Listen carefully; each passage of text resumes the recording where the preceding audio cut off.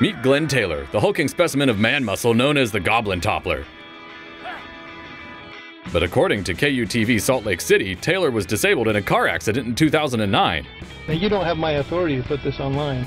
Why not? Is it a coincidence that he just remembered that 2009 car crash nearly 4 years later? Now, you don't have my authority to put this online. Oh right, Utah has a 4-year statute of limitations on personal injury lawsuits. So before he became famous for rearranging Utah's scenery, Taylor thought his injury was so grievous he needed a bus bench lawyer's help cashing in. That's a great lesson to teach your scouts there, Glenn. Now, you don't have my authority to put this online. Good luck convincing a judge in Utah that you're disabled, bro.